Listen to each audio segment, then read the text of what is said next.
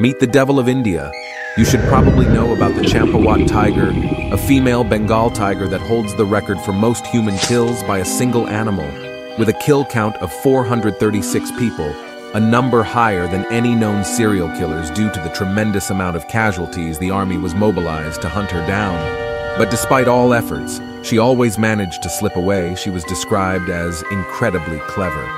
She would move between villages at night, traveling distances of over 20 miles, then claiming victims in the morning, all while evading capture. Her reign of terror would continue for 7 years, and would only end in 1907, as hunter Jim Corbett tracked and shot her in direct confrontation upon exhuming the body. Corbett found that her canine was injured due to an old gunshot. This prevented her from hunting her natural prey, and in desperate need of sustenance, she had to pick the easiest meal she could find: humans.